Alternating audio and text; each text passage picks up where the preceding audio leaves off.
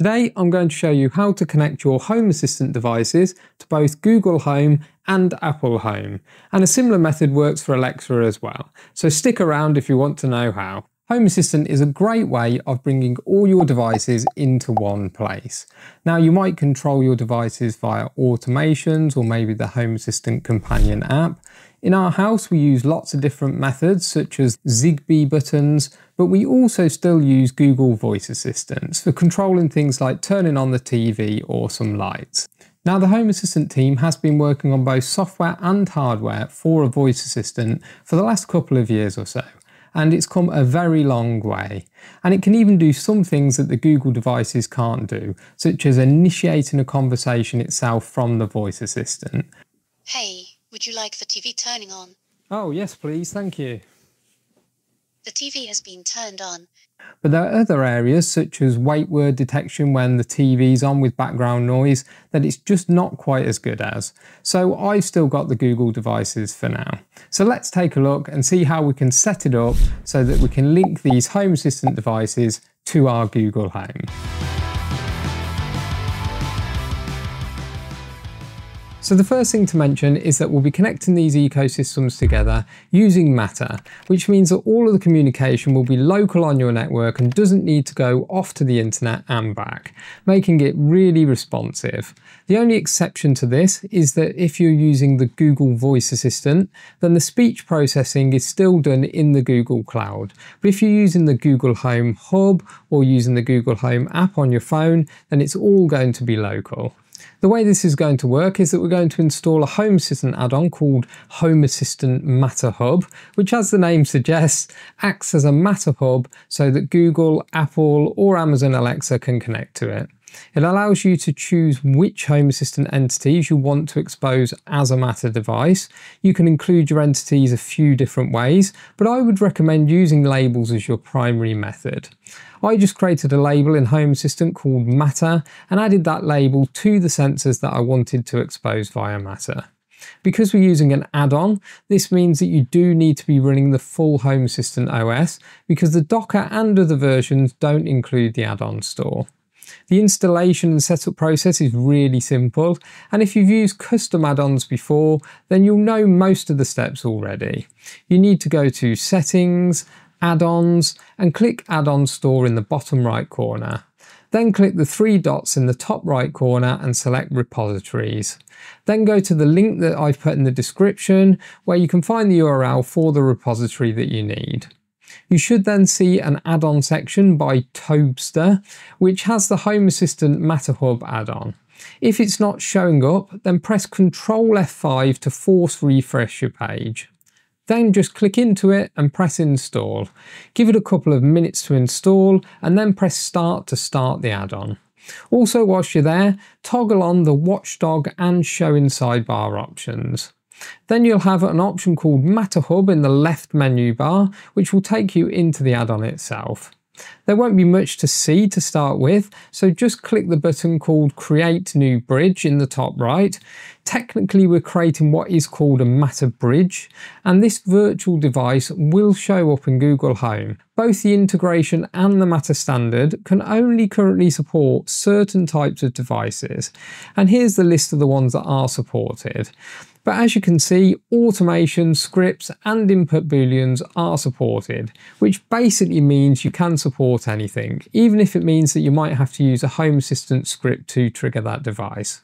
The other limitation is that to add additional devices to your bridge, you unfortunately have to go into the bridge and modify it. For example, if you assign a label of Matter to a new entity in Home Assistant, it won't pick it up automatically. You have to click the three dots next to the bridge, press Edit, then scroll to the bottom and press Save again. However, the nice thing is that as soon as you've done that, then Google will discover your new device and add it automatically. The final limitation we'll come on to in a minute, but firstly we need to get this bridge set up. In the Include section, add your different entities. In my example, as you can see, I'm using a label as I mentioned earlier. There's also an Entity Exclusion section, which might come in handy if you're using something like an area to add your devices instead. Once you save the bridge settings, it will show you a list of the entities it's identified, as well as a QR code, which is the Matter pairing code. If you set up a Matter device before, then you'll have probably done the steps before by scanning the QR code on a Matter device, or maybe in the manual that you bought for the device. The integration also shows you the manual pairing code, which I think you might need for adding it to Amazon Alexa, and it's a good alternative for the QR code in some instances. Now, the next steps are either going to work perfectly or they're just not going to work at all. Matter is designed to work with devices on the same network, and it uses IPv6 for communication. So if you've got a complex setup with VLANs, then I recommend that you have all of your Matter devices and Matter controllers in the same VLAN. Now, it is actually possible to get Matter working across VLANs, but it's complicated and it compromises your security because Google devices don't support DHCP v6. And if you don't understand what any of this means, then don't worry, let's move on. Now just open up the Google Home app on your phone, press Add, and then Matter Enabled Device, and then scan the QR code of the Matter bridge using your phone's camera. Hopefully after a minute or two, it'll tell you that your new devices have been added to Google Home. So the final limitation that I wanted to mention is that for some strange reason, as far as I know, the Matter standard doesn't support the passing of data about the room that the device is in. And so you will have to manually add each of your devices into a room in Google. You should then be good to go, and you can see that controlling the device from the Google Home app is almost instant. There are a couple of other things to mention.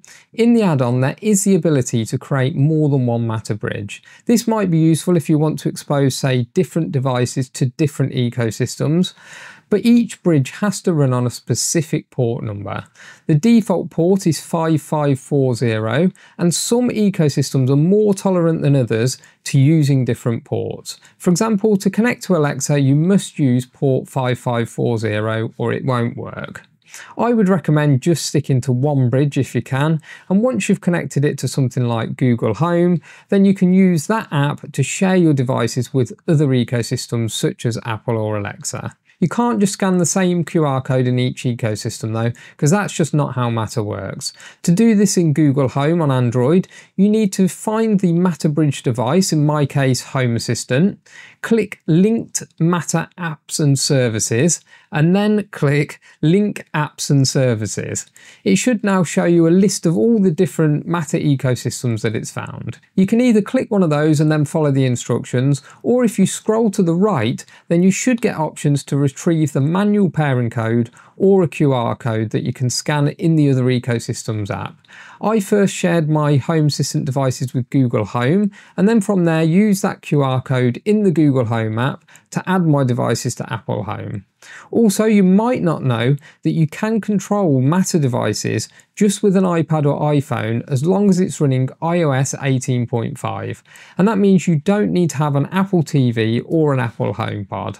As you can see here, the devices have been added to my iPad, and just like in the Google Home app on my Android phone, I can now control this lamp, and it's nearly instant. The final thing to mention is that this add-on does create an uncertified Matter bridge. In most instances, you can just accept the warning, but unfortunately some ecosystems don't allow connection of uncertified Matter bridges. This is a shame because Aqara, for example, allows you to pair third-party bridges, but unfortunately it doesn't work with this add-on because it only supports certified bridges. I hope Aqara changes this in the future though, because it'd be really nice to be able to control these devices from the Aqara app as well. I hope this video was useful to you, and if it was, then leave a comment down below with your thoughts and experiences if you've already used this great add-on. Well, that's it for today, so thanks, until next time.